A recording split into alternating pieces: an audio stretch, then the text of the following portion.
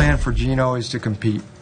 And I think that's another central theme. We've been pretty open and transparent about that theme. Yeah, that's going to continue. And that's all it is we're bringing in the best quality, highest quality competition we can at every position. And Geno is certainly an example of that. John, you have 5 quarterbacks, well, if you include Matt Sims, 6 quarterbacks on your roster. How many of those quarterbacks do you realistically think will compete for a starting job in training camp? You obviously can't have all 5. Is it a 2-man race, a 3-man race? Yeah, Manish, we're actually going to add 2 or 3 more, I think, before we get to camp. No, obviously, we're constrained by a 90-man roster, and we're going to take it one step at a time. Let's get through the draft, and then we're going to formulate things as we go into minicamp.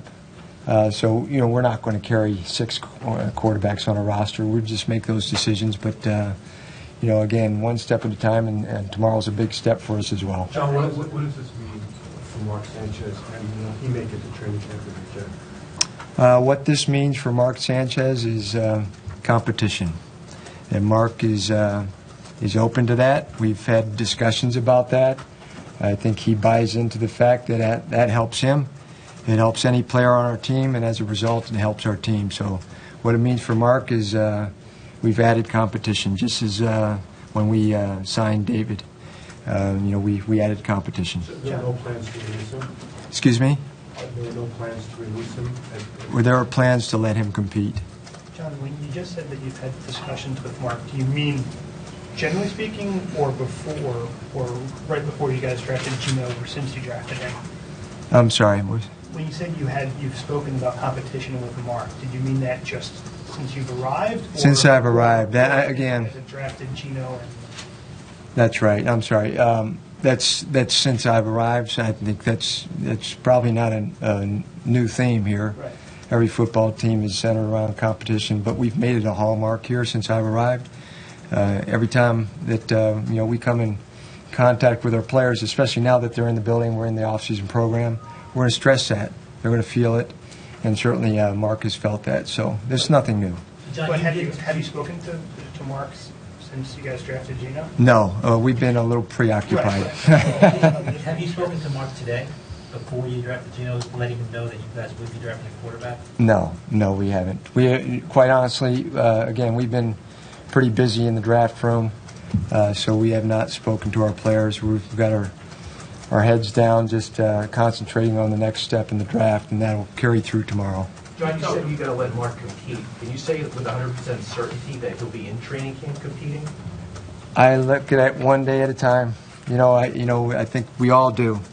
That this is just about assembling. It's a daily process. It's whatever measures we can take to bring quality players in, increase competition at every single position. And we're just going to let things play out. So we're not going to try to forecast anything or predetermine anything. Just put it out on the field and let it play out. John, what do you make of the criticisms that have been thrown at Geno, whether it's the accuracy or his ability to play in cold weather? How do you feel about those things? Well, Geno is a very highly accomplished player. He's been a 3-year starter. He's been highly accomplished in a very competitive high school environment in Miami. He's a phenomenal athlete. And he's got a good head on his shoulders. We spent a lot of time with Geno. We spent a lot of time with a lot of our draft prospects, but him in particular. We visited him.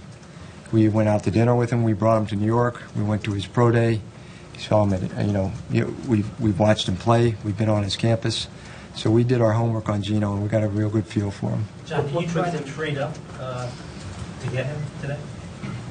We won't get into what we did and didn't do. I can say that some of the reports out there were a little premature and inaccurate. Terry, you were in Morgantown, right, for the program? So was Jeff, yes. Jeff, could both of you guys maybe just talk about what impressed you about? Well, he threw the ball very well that day. He had been working with Chris Wanke. Went through a workout where he threw 62 balls. He completed 60 of them.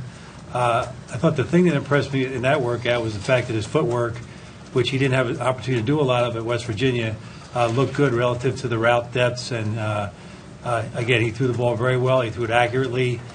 he was very impressive in that pro day. Rex, actually, I'm pretty sure you probably know, he guaranteed a playoff berth today. Just what your reaction to that is. I hope he's right. But